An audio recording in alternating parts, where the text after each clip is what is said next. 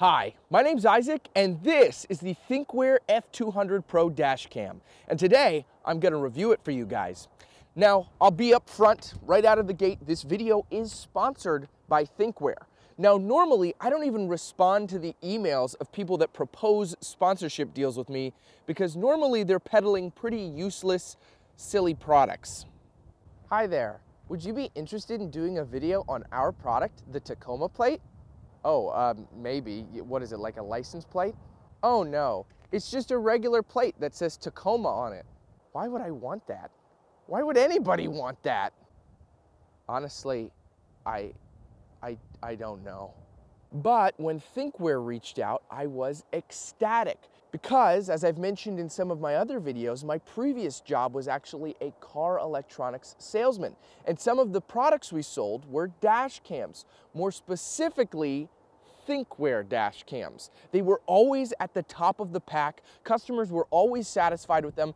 And honestly, I don't think I ever saw a Thinkware dash cam come back as a return. So when you've worked with a product for 5 years, you become pretty familiar with it. And that's why I know I can stand by Thinkware dash cams as a brand, and I'm not just shilling a random product. Plus, dash cams are really helpful nowadays. Insurance purposes, maybe somebody gets in an accident in front of you and you can be a witness to who was at fault. If somebody vandalizes your car, you can see and have video footage. And if we're being honest, I mean, nowadays, a lot of weird stuff happens out there and you'd probably just like to have it on video. Like a Russian mob boss hiding a body.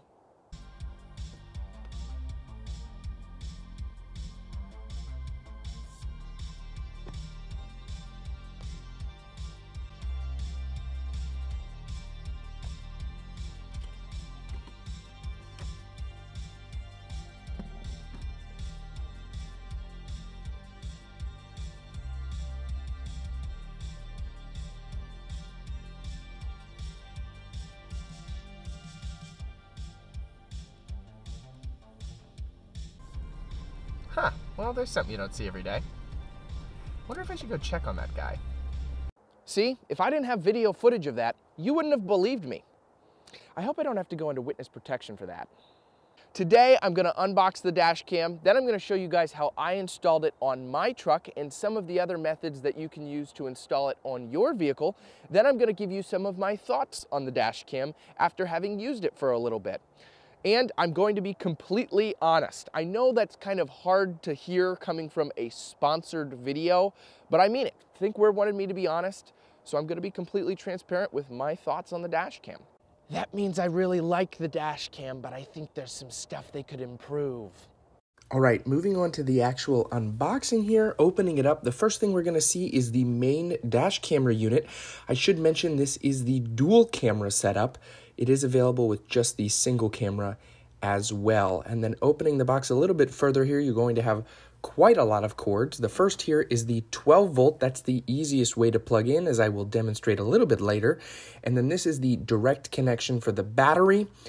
Moving on a little further, you're going to have your mount for the dash camera for the front windshield.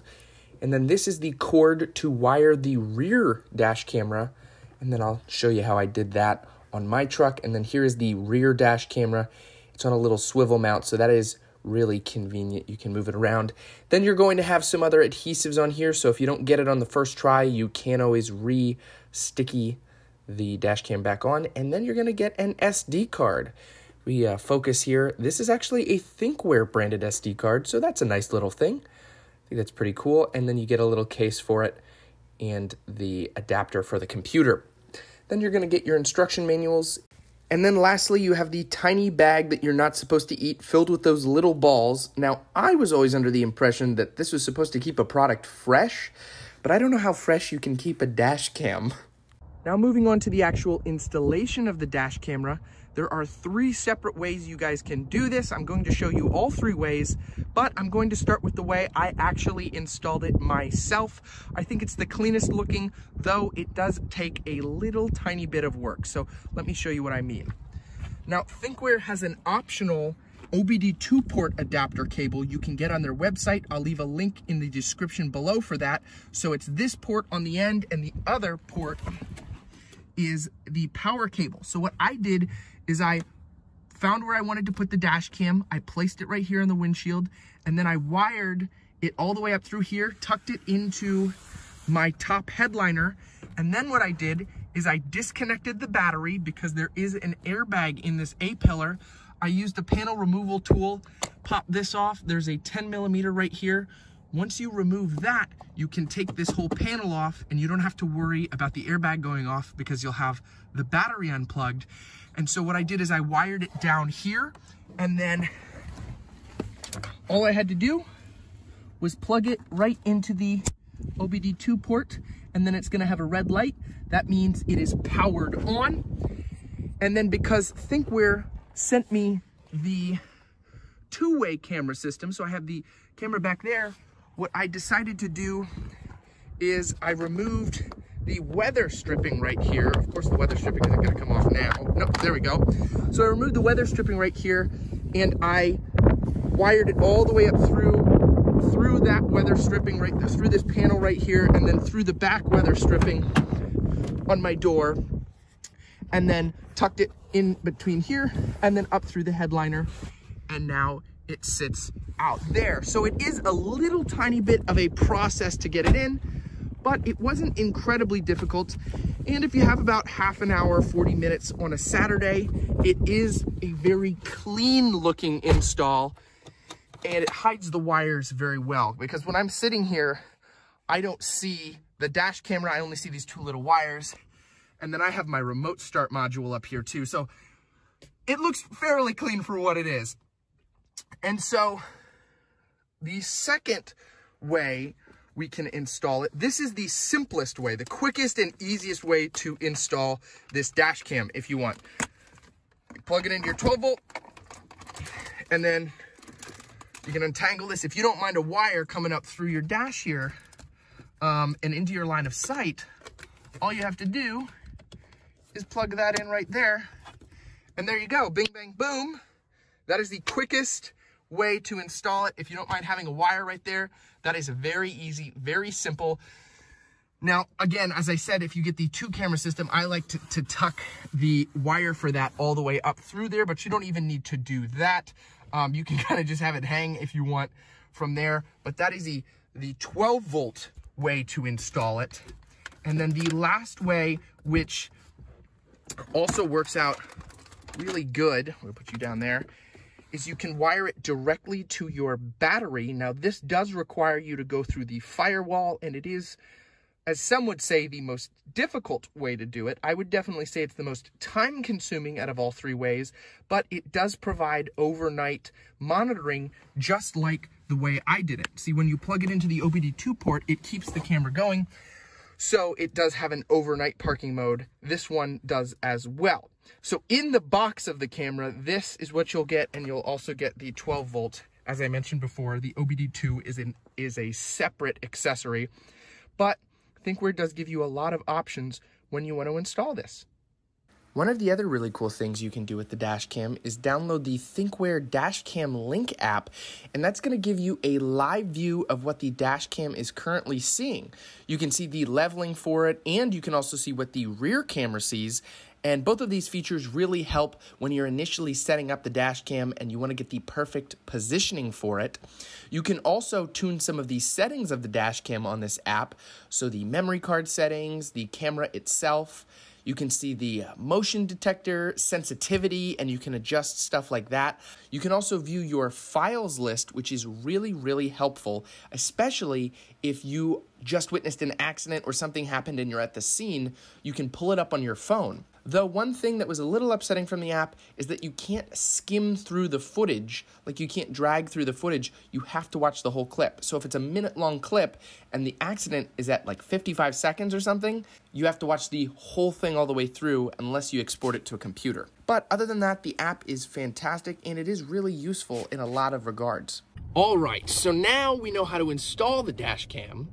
But what do I actually think of the Dashcam? It's been about 3 weeks since I filmed that other segment, and so that's given me some good time with the Dashcam, and honestly, I really like it. It's proved very useful in a lot of situations, especially in situations you wouldn't think Normally you'd think of malicious stuff, but there's been some kind of fun stuff that I've been able to capture with the Dashcam too. So a couple weeks ago on my college campus, there was a little snow squall. We got 4 or 5 inches overnight, and somebody, after my one class, had built a snowman on the back of my truck and all the other cars on the row that I was parked in. And I was like, who did this? This is so cool. I just wanted to talk to him about it. I was like, that's so neat that you did this. Really cool opportunity. And then I remembered, I was like, oh, I have a dash cam. I can see who did this. I can get footage of this. And so I was really, really excited. And so I ended up going onto my computer and kind of skimming through the footage, almost like, you know, like CSI or like Forensic Files. You know, I'm going through all the footage, and I found out who did it. And so it was so cool. I texted the person, I said, nice snowman. And they were like, how did you know it was me? And I was like, I just put a dash cam on my truck a couple of days ago, and it captured you, and it captured it out the back. So it was extra useful that I had the 2 camera setup. You know, oftentimes we think of dash cams because people are being malicious, like I said, with our vehicle.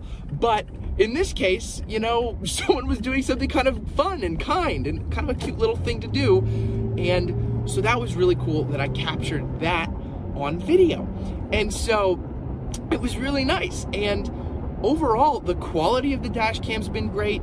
1080p resolution with 30 frames a second. It's very crisp. It gets license plates from a pretty good distance too, which I really appreciate because, you know, if somebody hit and runs you or something like that, you want to be able to capture their license plate, which is really useful, you know, in those situations. So the front camera has a 140-degree angle and the back camera has a 160-degree viewing angle. If I had to levy one complaint, it's that, as you can see on the footage I'm cutting to here, the Toyota Safety Sense module that's on my truck cuts into the dash cam's field of view just a tiny bit. Now, I don't think it's that big of a deal, but when I was initially installing it, I was a little disappointed because I wanted to completely hide the dash cam from my view, so it was behind the mirror, and I've done that. Now it's hidden behind my mirror, but I had to sacrifice that little tiny bit of the module hanging off there. It's because they put the lens of the camera all the way to the right on this particular dash cam, which I know from selling other dash cams, they could put it in the center. So I don't know the exact reasoning they put it all the way to the right, but I'm sure there's a good reason for that. And I don't think it's too detrimental that I'm getting a little bit of the safety sense there, but I couldn't put it any lower on my dash, or on my window rather, because then it would obscure my view of the windshield. And if I put it higher, I'd obscure my view all the way to the left side. So this was the best place for me to put it. And I know that that's not going to be an issue with every person because not every car has that. But more and more nowadays, a lot of cars are adapting that safety sense technology kind of module right there. So it's increasingly more difficult to put a dash cam behind your mirror and kind of hide it well without it looking kind of chunky or obstructing your vision from the road, because the last thing you want to do is have your dash cam be, you know, a blind spot where you don't see a car coming at an intersection. Now, that's really my only big complaint with the dash cam thus far. You know, the night footage is great. It really captures high quality night footage. I really, really like that. And the day footage is very crisp as well. Love the rear camera. The rear camera is just so cool. If you are interested in this dash cam or any of Thinkware's offerings, perhaps you just want to look around and see what they have, I'll leave a link in the description box below to Thinkware's website. And that is going to conclude this video, guys. I want to thank you so much for watching. I really, really appreciate it. And here is the weekly Bible verse. Unfortunately, I have also neglected to memorize this Bible verse. I'm trying, guys, okay? For those of you who don't know, I am a Christian, and I am actually studying to be a youth pastor. So, bad luck! Bad luck I haven't memorized the Bible verse that I'm presenting on screen right now. But I am working on it for future videos and stuff, because it's really good for me to practice the memorization of the Bible verses. And thank you. That actually is helpful. That is helpful that it does that. Thank you. That is also a setting that you can turn off in the settings on the app if you don't want it to talk to you. Sometimes I get very lonely in here and I go, hey, Thinkware, what's up with you? And it's like, not much. How are you, Isaac? I can tell you're emotionally distressed. Can you? How can you tell that? The tenor of your voice. All right, that doesn't happen that often in here. What I was also going to say is I would like to offer you guys prayer if you want. So if you have any prayer requests, you can feel free to leave that in the comment section below as well. I love praying for people, and I feel like this is kind of a ministry opportunity for me to be able to do these videos. So I'll see you guys next time on a pickup truck, SUV, or car review. Thanks again so much for watching, and let me know.